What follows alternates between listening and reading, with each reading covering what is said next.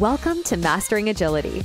If you want to listen to authentic conversations with the most inspiring guests, find like-minded people in the Mastering Agility Discord community, or both online and face-to-face events, this is the platform for you.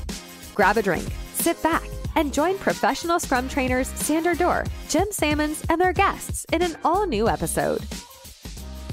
Gentlemen, good morning. How are you guys doing? Great. How are you? I'm good. I'm always good when I see you. What a charmer. And that's all, people. Happy that's all Thank the you. entire episode. Thank you for that. Well done. Great conversation. Let's go. Yeah, sure. Okay, we can leave now. Bye. Okay, Happy to very see good. you guys. Before we dig into the content of ScrumMatch, I'm curious, what has been the biggest lesson of this week for you guys? That's an interesting question, Sander. The biggest lesson for me as a product owner yesterday was we were activating a new employer on a platform, and we wanted to give them a white glove user experience. So really walking them through the platform. And by doing that, I kind of jumped bits of our own process in doing so. And I created confusion where I actually wanted to create clarity. So that's a big lesson, right? Maybe sometimes wait a bit. What's the confusion? Like, how did you create the confusion? Just by jumping on it? We connected them with a talent faster than they expected.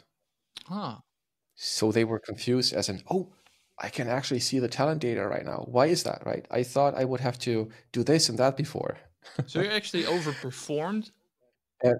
Yeah, we did. And we kind of, we in a way that the employer, the recruiter couldn't absorb, like as in, okay, I don't know why this has happened. I expected some other steps to be happening before.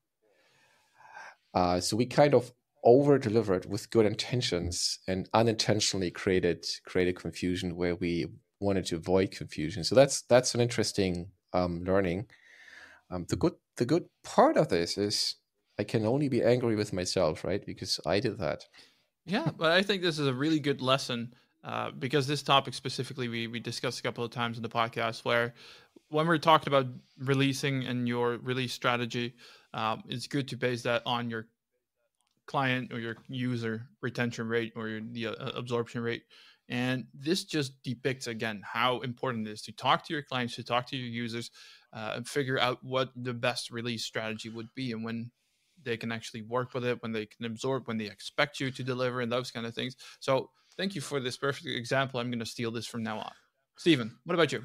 Funny you say that. I just want to dig a little bit deeper on that point, and that is, I was speaking to one of our employers on ScrumMatch, and she told me about a piece of functionality that she'd like to see on the platform, and I was able to say to her that our Scrum team was delivering that very increment the next day.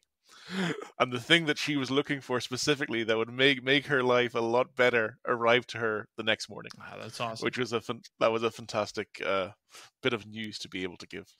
What was her response? She she was giddy and she kind of laughed and gave me the thumbs up sign. But she was very happy because it would make her life a lot easier. Aren't you afraid? Like, isn't there a voice in the back of your head that says, "Oh, maybe be careful with this because now we set the bar really high and we cannot keep this pace. Like, this is not the way that's going to be the next time." No, that'll be I'd love to have that problem. No, Right. give me that problem every time. That's a problem that I'll happily accept. It's a challenge we accept every day, right? All right. So all of you who are listening, you now have a free pass to challenge both Joe and Stephen to deliver. 100% every time. Give us something that you think ScrumMatch should deliver, and it doesn't deliver this as of today, and we'll give it a think. And if we think it's a good thing to do, or if we think there's value in discovering this a bit more, we would either deliver a new version of ScrumMatch or we run an experiment in order to figure out what's the need that we can meet in order to increase value for either the Scrum Master side or the recruiter while side. we're talking about ScrumMatch, Let's explain what ScrumMatch is. Joe, what is ScrumMatch? It's a recruiting platform where companies that want to create more business value sooner find true Scrum Masters who can actually help them deliver that business value. And I guess that deserves a bit more of an explanation, right? Because there's an important but subtle difference between a Scrum Master and what we call a true Scrum Master. So that will lead me to explain why we built it in the first place. We want to help companies create more business value sooner. It's not about Scrum, right? Scrum is a means to an end, and the end is to deliver more value faster. And that's also the original idea of Scrum: help organizations and their team create more value sooner. And now, what happened over the course of the last, I think it's probably 15 years, that initial idea of Scrum, it didn't materialize. Too many organizations, too many teams, too many people, too many clients have been disappointed by someone saying, we do Scrum, and there was no real measurable business result coming out of that. And that's how Scrum got a bad name, right? And to us, the reasons are pretty obvious. I mean, we've been in the industry for long enough. It's almost 18 years using Scrum, and the idea of Scrum, it has turned into an industry that has produced way too many quote unquote Scrum Masters. And those quote unquote Scrum Masters, they fail to understand how to use Scrum as a means to an end and not the end, right? So what happened is they created a lot of work around the actual rework without a real impact on business results. And now we see the consequences. Now the bubble burst, right? We have a weak economy, and logically companies, they need to reduce cost, and they start where they don't see a contribution to business value. And that's the Scrum Masters and Agile coaches, right? But I mean, even more so, now than ever, those companies, they need to become better at creating more business value sooner, right? They cannot afford to take years and millions of dollars or euros to build their products and services. They need to get the right product to the market quickly, which means now more than ever, they also need a true Scrum Master that can really help them, right? And again, it's not really about Scrum. Scrum as a means to an end. It's a framework, right? If you put this into the hands of a true Scrum Master, it's really, really powerful. And what we like to use to explain the difference between a true Scrum Master and any Scrum Master is we like to go back to a professional sports team, right? I mean, imagine you're the owner of a professional sports team, and the team has lots of players. They're all highly skilled, but yet the team doesn't win often enough, right? So what do? You get the best coach money can buy, right? And that coach will take the team to the next level that's needed to win the tournament or be top of the league, right? And by doing that, that coach will many times deliver the value, many times than his salary or their salary, right? Same is true for a Scrum Master. Right? This industry has produced way too many people who call themselves a Scrum Master, and they don't really know how to use Scrum as a means to an end. And the problem is, in sports, it's so obvious, right? It's obvious whether your team wins or doesn't win, right? So it's obvious whether or not the coach has a positive impact on the team or not. Unfortunately, in business, it's not that obvious, right? The scores aren't that obvious. So that means for employers and their recruiters, it's actually hard to tell apart a true Scrum Master from a Scrum Master name only, right? And they don't know how to assess whether they talk to a true Scrum Master or someone who is really good at talking, right? Interestingly, we ran a poll on LinkedIn just this week, and we asked, hey, how Scrum Masters, how did you get into your job, right? And many of them said, well, we were asked good questions. At the same time, we see this lack of business results in the industry, right? And just look at the social media, look at what people say about Scrum, how employers like Spotify or Facebook, how they lay off agile coaches and scrum masters, because they have created way too much work around the rework, right, without impact. So that doesn't match, right? Obviously, good questions, asking good questions and listening to smart sounding answers isn't good enough to tell apart a true scrum master from a scrum master in name only, right? And because it's so hard to do that within your recruiting process, we had the idea of helping them, of creating ScrumMatch, right? So we do the hard work of that part of the assessment so that companies and their recruiters can find only true scrum masters who we have vetted before on ScrumMatch, right? So taking away that risk from their business, the risk of investing too much time and money into someone who can't deliver business results, right? And who will probably create damage to your product, to your customers, your reputation. What would you say is the biggest difference between a true Scrum Master, a certified Scrum Master, professional Scrum Master? Now we get all these terms. What differentiates a true Scrum Master from a professional Scrum Master, for instance? Mm-hmm. Stephen, you want to take that? Yeah, sure. I think the answer is simple. Deliver value. You don't need to have any initials after your name. You don't need to have any certifications after your name.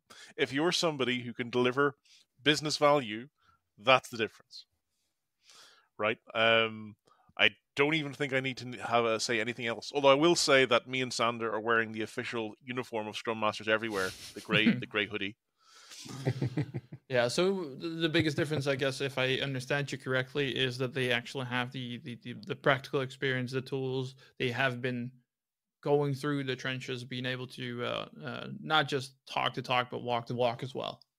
Is that correct? Yeah, absolutely. I mean, I suppose at the end of the day, the thing that matters most is being able to deliver, right? And how many Scrum teams and our Scrum Masters out there work on teams that, one, deliver increments regularly, right? Release software or release products regularly every sprint. And of those teams that do actually deliver increments, how many of those teams actually validate the value that those increments are actually delivering? In my experience, and me and Joe's experience, is most of the teams that we've seen fail even to do the first part, as in teams fail to deliver increments, never mind validating the value that those increments bring. And great Scrum Masters are able to do both, making sure their teams deliver working products every sprint, but also are able to validate the value that those products are bringing. If I may add, we heard from some employers when we talked to them that they weren't even aware that a Scrum team is supposed to deliver a new version of their product, the increment, at least once per. They weren't aware this is like the minimum they need to do in order to enact one of their feedback loops, right? Answering the question, can we actually build it, right? And that they need to release that sooner than later in order to learn, is it useful to users, right? Leading to the next question, or the answer to the next question, is it good business for us, right? So obviously there is, it's a bit of a lack of understanding on the recruiter and employer side about what's the purpose of Scrum. And obviously most Scrum Masters fail to explain this and make that clear. Interestingly, when we interview Scrum Masters, we also ask for the years in the job, right? Or in any job related to product development, right? It doesn't have to be the job as Scrum Master. And we were very surprised to learn through the data that we gathered that there is no direct relationship between the numbers of years in job experience and their ability to use Scrum in order to deliver more value sooner. So it's kind of dangerous if you, as in your hiring process, look at a CV and you look at their years of job experience or Scrum Master experience, and you see, 5 years or 10 years or even 20 years, right? That's cool. So they must be experienced. There is no relationship between that and the ability to use Scrum as a means to an end. No, and it kind of triggers me into thinking this a different discussion that I had both with colleagues as well as with Dave Snowden on this podcast, where he mentioned that it might start to be time to make IT, and the whole range of IT, so that could be development, but also management and Scrum Mastery and those kind of things, to start making that a profession, so that there would be a sort of a governing body to separate the actual people that know their stuff from the people that don't really pass that bar. Do you think that ScrumMatch might be a beginning of such a, let's say, filter? Yes, 100%. That's what we hope. Yeah, absolutely. I mean, when you go to a doctor, right, or you go to a lawyer or a tax consultant to seek advice, you know the entry criteria for them to claim that job title is super high. So why is that? It's super high because they can create a lot of value, but they can also create a lot of damage, right? The damage could be physical damage, a lot of financial damage, even death, right? So that's why there are such high entry barriers to that.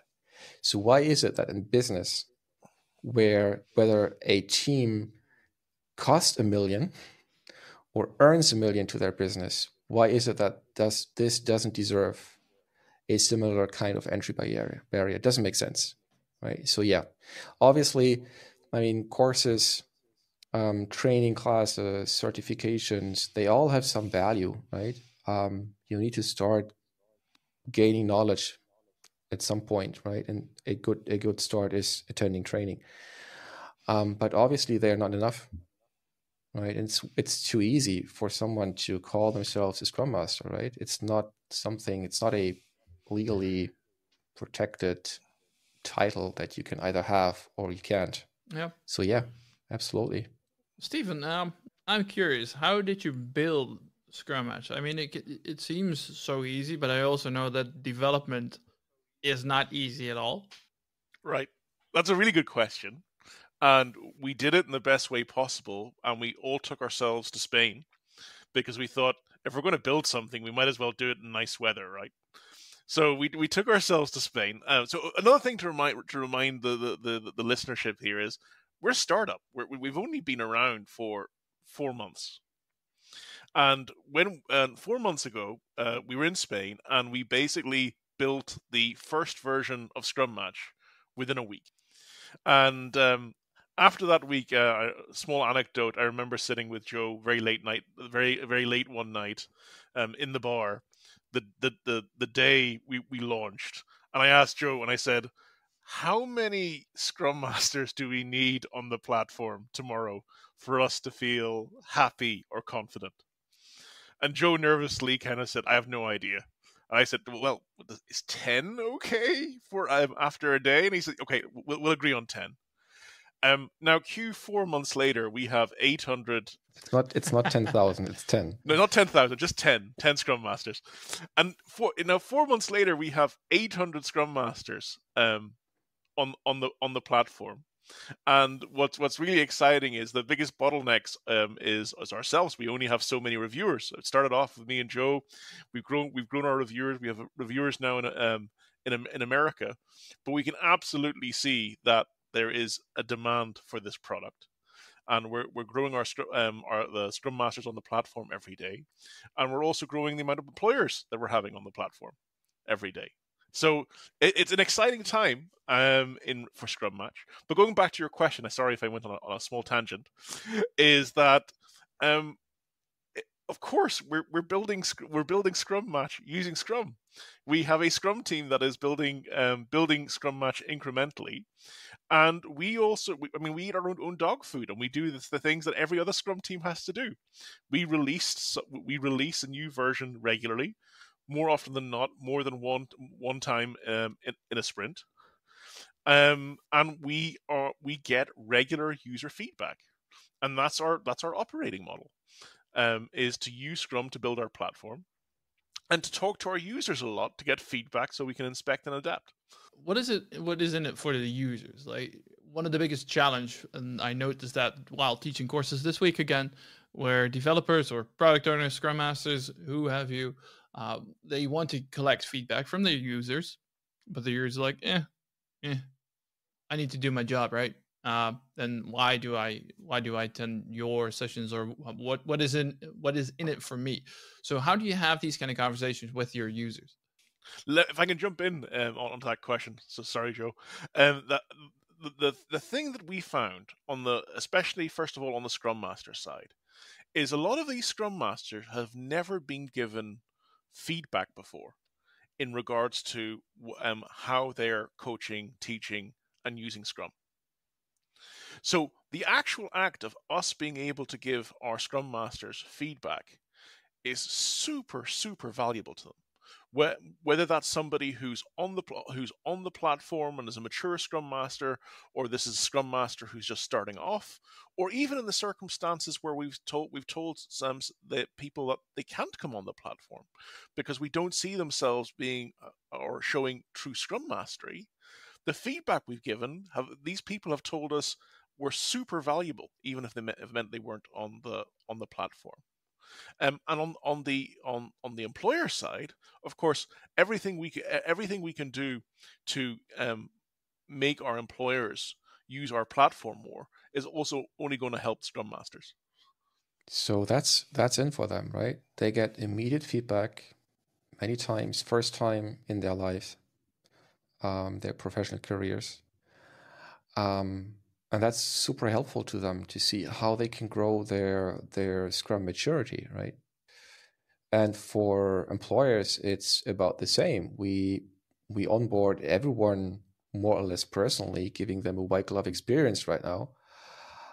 So we talk to them directly, right? We have them on a video conference, right? We walk them through the process, or we ask them to go through the process of finding Scrum Masters, and then we ask them to think out aloud, or we observe how they do this. We also build in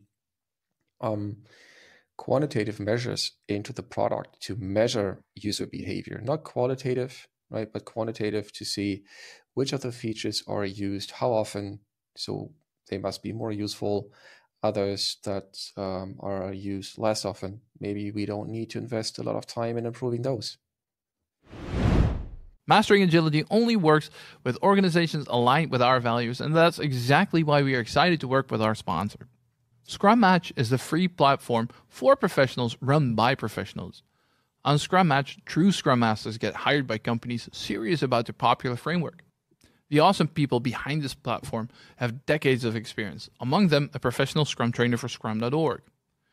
They have interviewed, trained, and coached hundreds of like-minded people, and they use this exact experience to make you stand out from the crowd and help you get in touch with companies looking for true Scrum Masters.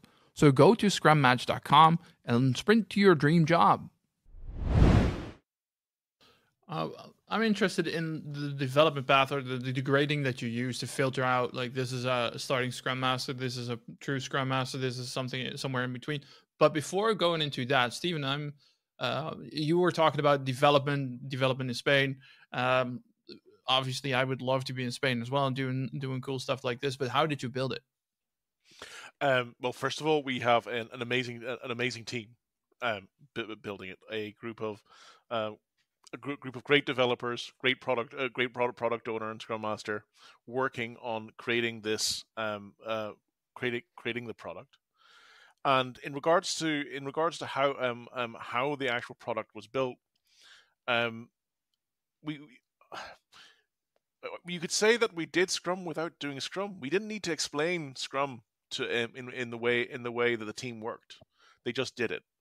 So they would meet they would work every day, and every day we got, if not one, an increment almost nearly every day, which was a new version of the software, and that keeps happening to even this day. And the nice thing about the team is that we don't need to explain Scrum to the team. It just happens. I think Joe could probably speak more to that as the product owner. I could, but I think when we first released, me and Joe were speaking about it, like every MVP that was released into the market, it was a very, very rough version that we probably thought was a little bit too rough, but it was just what we needed to get the feedback enough to see, to validate some of our assumptions. That's an interesting story, I think. But they say if you aren't embarrassed about what you have released, you might have released too late, right? So I can wholeheartedly say I'm sufficiently embarrassed about our first release, right? It was really, really rough. Lots of rough edges where we knew the user experience wasn't ideal. But honestly, it was more than good enough to test our assumptions, right? When we started, we had this idea, but we knew it was our idea. Maybe it wasn't a good idea after all. So everything we did was really geared towards learning whether or not we do something that Scrum Masters on the one side of our platform and then employers on the other side find valuable. So we just did enough to see whether or not they would like to use it. And it just turned out they like to use it, right? So now is a good time to improve those rough features and sand off the rough edges, and also come up with more things that we need to learn more about, right? We're not done learning yet. So it's all very, very early. So what's next? What's next is giving employers a better experience in finding the true Scrum Masters on the platform. There is a maturity model which we use to differentiate between different Scrum Masters and their ability to use Scrum for one thing or the other. And finding them involves like a lot of filtering, right? Because we have like 800 Scrum Masters on the platform. Not all of them are live yet, because we do have a backlog of reviews. We have 2 handfuls of employers, and it's all globally, basically, right? Though concentrated on North America and Europe. So we need to help employers find Scrum Masters at their locations, having exactly the Scrum maturity they need in order to improve the maturity of their organization. And that involves a bit of technology, but also thinking about the user experience and the process, right? So the process is a bit concierge-y here and there, where we do stuff manually in the background. Employers are aware of that. Also, Scrum Masters are, because we're open and transparent about this. But now that it seems like we struggle to scale with the demand, we need to automate this more, right? So that's what's going to be next. I can imagine that's a good position to be in, like struggle to scale because of your own success. Kudos to you. Hats off. Oh, yeah. It's every product owner's dream, basically, right? It's the problem you want to have. Yeah, but it also feels like if you mention it like this, it feels like the product itself is pretty lean. So you're not adding too much stuff in there that doesn't really add any value. So you keep the product itself nimble. And that's something that I was talking about with a couple of product owners earlier this week. There are so many organizations that die of indigestion rather than starvation. Yeah. Great quote by Mr. Packard.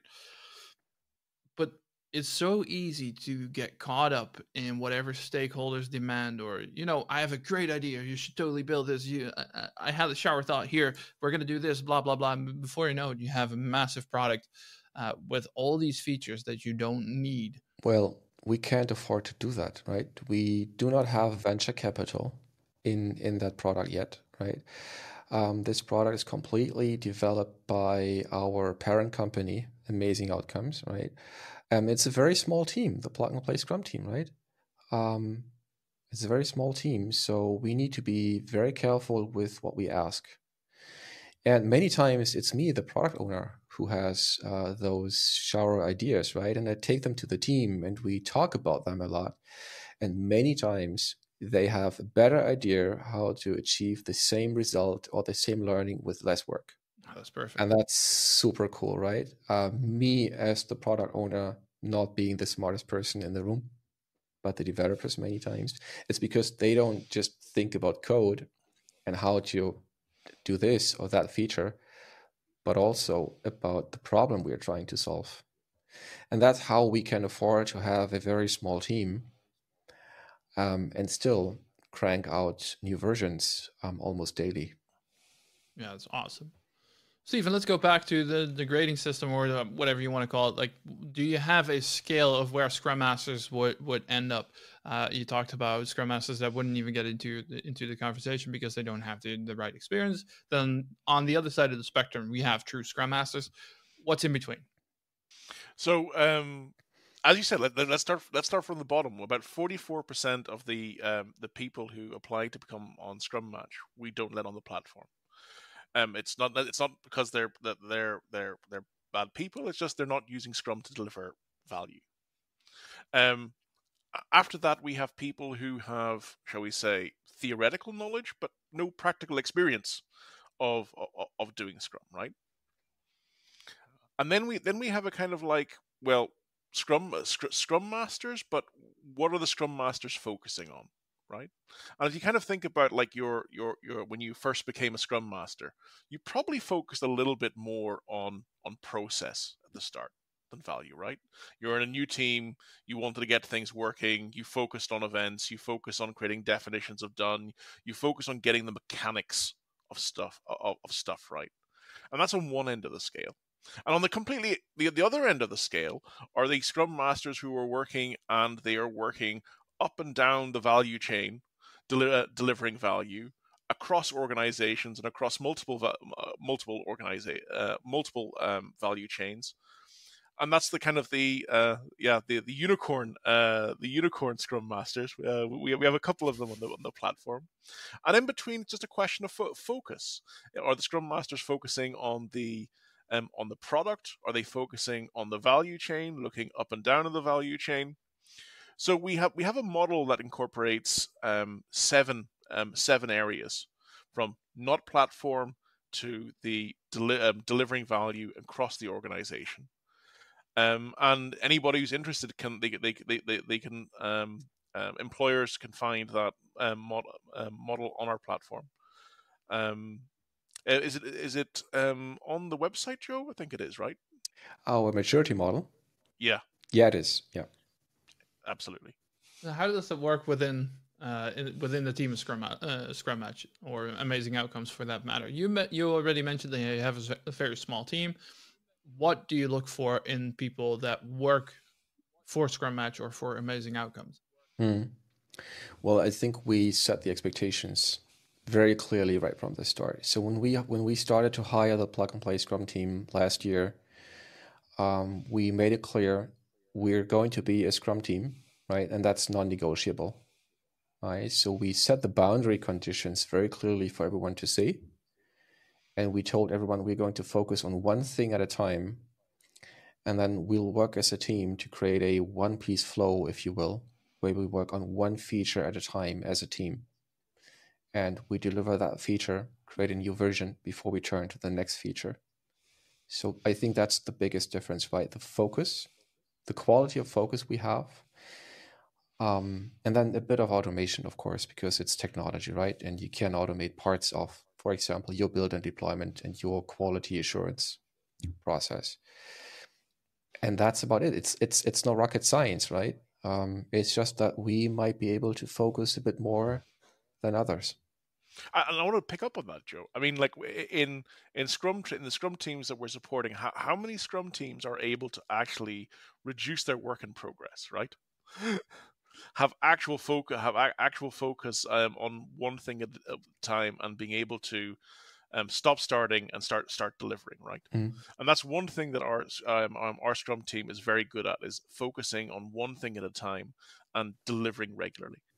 What's also helpful in doing that is, we haven't talked about that yet, but I mean, it's kind of easy to get lost in all the details, right? If you do Scrum and if you only look at sprints, right, and you find yourself being super busy, and it's easy to get lose sight of your goals and why you're doing that. So actually, we like to put a bit of governance around Scrum. Just to be very clear and focused on a strategic goal, which means tying your product that you intend to build to business outcomes, right? To support your business goals, and also having goals that are easy to measure, so that you know, are we making progress to business outcomes versus just delivering a new feature. And we found that bit of extra governance that we put around Scrum in the concept of evidence-based management, right? Where we know we have a strategic goal to link the product to business outcomes. We do have the intermediate goal, which is the same as the product goal in Scrum, right? And we like to set a goal which is an outcome. So it's a change in user behavior, either on the Scrum Master side or the recruiter side. And we come up with an easy to measure metric that will clearly tell us, as in data or observable user behavior, whether we are making progress towards that goal. And that's how we I guess, enhance our focus and help ourselves not to get lost in details. Are you worried sometimes that this experience would mess up developers that you have in your team for any other company? Because this is picture perfect Scrum if I hear you like this. That's intended. Yeah, it will. It will definitely.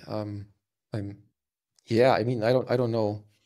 I don't want to say the wrong things, but obviously we like those developers to stay with us, right? So if we can give them an incentive, because they, for one, enjoy the work, because we don't tell them how to do their jobs, and then on the other hand, they can see the outcome, the benefits for people, right?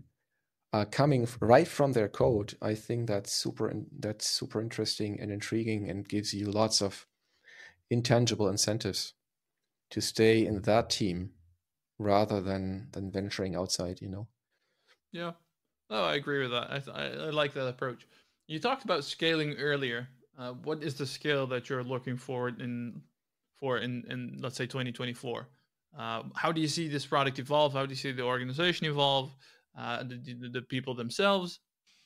Obviously, ScrumMatch will grow to rule the world in a mega corporation. But apart from that, I think it's just important that we do what we set out to do, and that is finding the true Scrum Masters and finding and matching them with employers. Go ahead, Joe. I just want to add that we are measuring success and value for Scrum Masters and recruiters by the number of matches we can create over time, right? So that's our strategic goal. And obviously scaling, if we want to scale, yes, we want to scale, that's supposed to help us with that goal, right? Everything else, like the amount of money we might make through that, is secondary. It's a side effect. It's a consequence of creating those super valuable matches for Scrum Masters and employers, right? But what will help scaling, obviously, is finding even more employers who want to use ScrumMatch because they see value in the difference between a Scrum Master and a true Scrum Master. And also we will start thinking about partnerships that we can build with recruiting companies who have access to a lot of employers seeking help, us being their experts in being able to tell the difference between any Scrum Master and a true Scrum Master. So that's the way we think we can scale this more. And I suppose just on that point, Joe, fundamentally, we are saving money and time for employers. If you're looking for a Scrum Master today, and I've sat in Scrum Master interviews, employers are getting hundreds of applications from Scrum Master candidates. And fundamentally, we're doing the job that they shouldn't or don't want to do, and we're sorting it for them and telling them, you don't need to sit through those hundreds of interviews.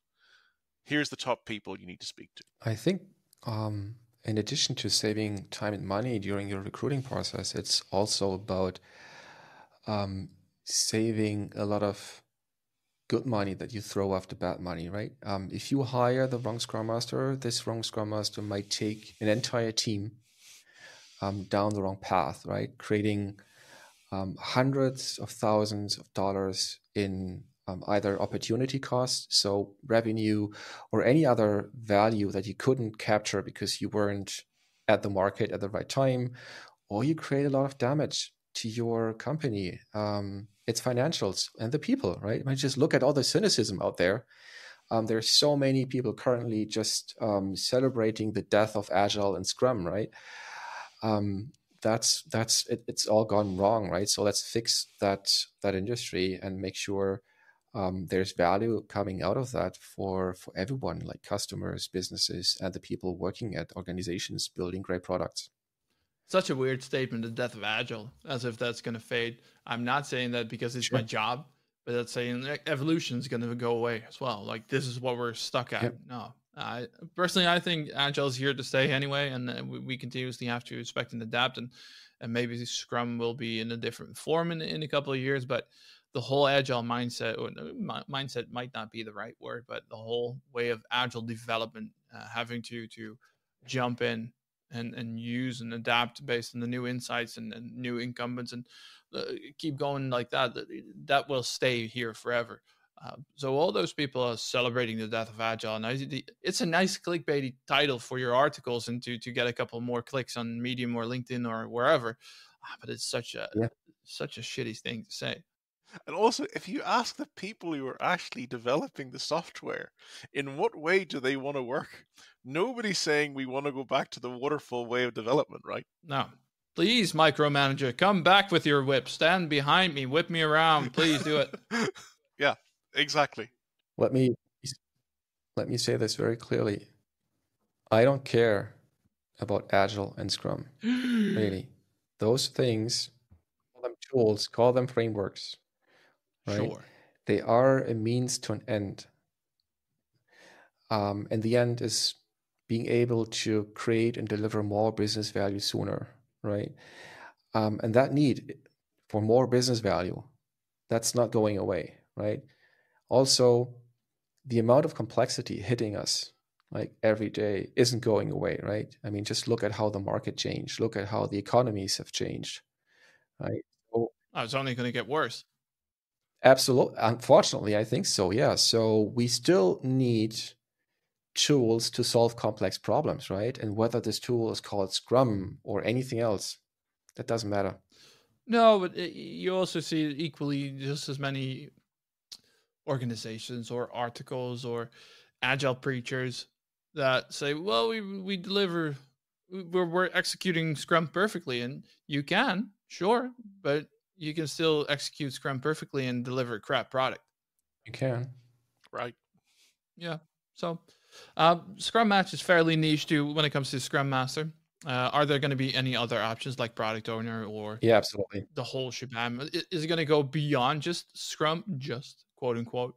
Yeah, absolutely. That's on the product backlog, right? So we're not going to do this just now, but we do think about whatever the name will be, like Agile coaches or Agile leaders, or let's call them product development experts or product owner coaches or team coaches, right? So we keep thinking about this, definitely. Stephen, what's your hope and dream for ScrumMatch? Apart from the aforementioned world domination, what I'd like to see is I'd like to get to a point where we are known as the people who can say that's the right Scrum Master for you, and I think that to the point when employers know that we are their first port of call for finding their Scrum Masters, that's the point where I'll be happy. Only a small expectation. So you're looking to become the authority when it comes to you're going to be the authority filter when it comes to professional true Scrum Masters.